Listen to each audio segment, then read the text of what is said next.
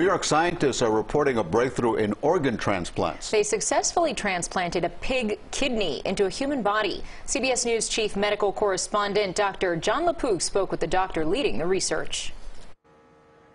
It's a first.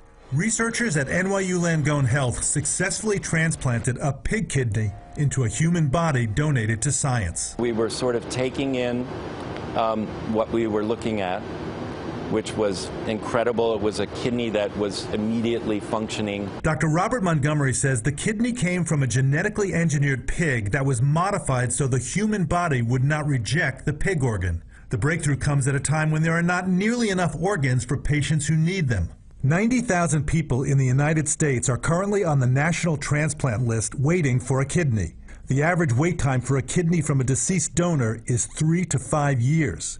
Dr. Montgomery has been imagining this moment for years. When you hear yourself say that, are you thinking this is science fiction, or do you think, oh yeah, of course, that's what we do now? Yeah, it's kind of normalized in my mind because I've been thinking about it, for a very long time. So it doesn't seem futuristic. It seems like the future is here now. A future where patients won't die waiting for a life-saving transplant. Dr. Jon LaPook, CBS News, New York.